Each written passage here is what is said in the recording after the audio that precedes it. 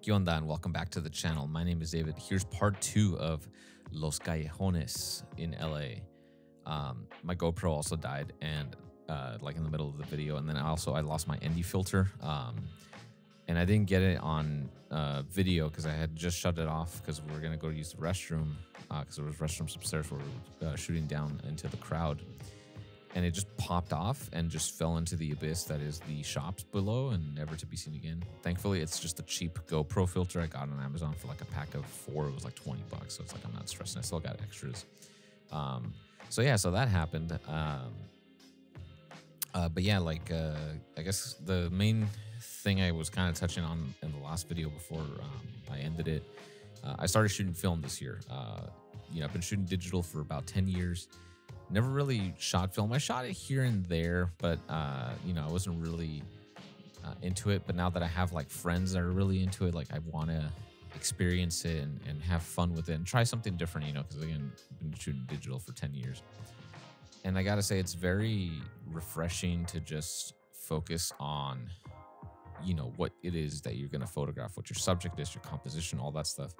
You don't have to worry about like specs or the tech side of things.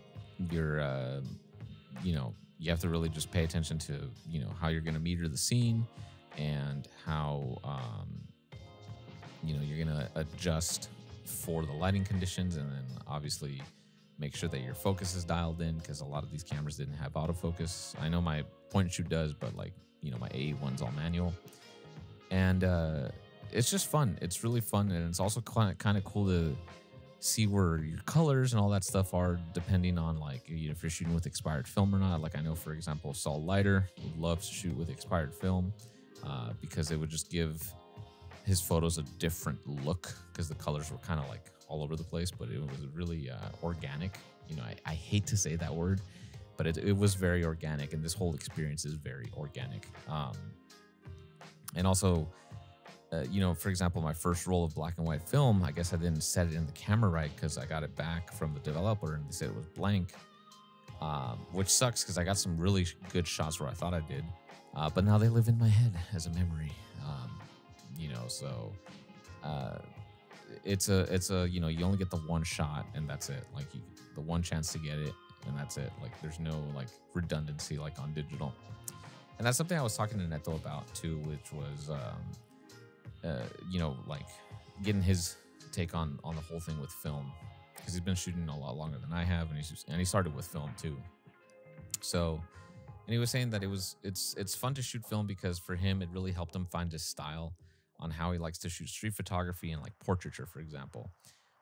Again, because it's kind of going back to what I was saying, where like you just have to focus on your composition and really your skill as a photographer, rather than like relying on the camera to do some of the legwork. And you know, like I said, it's refreshing to not focus on the tech side of things. Because I mean, most film cameras, you know, back then were 35 millimeter, and so essentially full frame. So you know, you didn't have to worry about any like focal length changes from a crop factor or anything like that. And essentially, there was like no spec war or anything like that. Like I know as some of the cameras got better, like and you know, as time went on, they added other like bells and whistles. Like I know like they had the Canon AE1 and the AE1 program, which a lot of people prefer. You know, the Nikon FM2 is like super popular. Obviously the Leica M6 rangefinder, the Voigtlander that Manny's using, the Besa R2. You know, so it really just, I guess, boiled down to like the preference of the body style you wanted.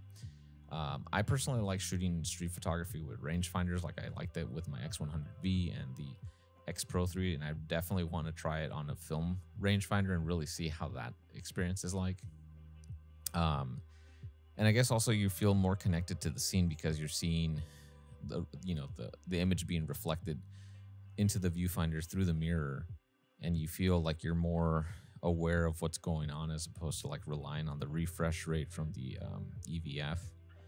And but yeah, it's definitely been a fun experience. But I'm gonna have to let you guys go now because this is where the video is gonna end, because my GoPro died and I ran out of photos. But thank you guys so much for watching. If you guys liked this video, give it a thumbs up. If you didn't, double tap the dislike button twice. Trust me, it works.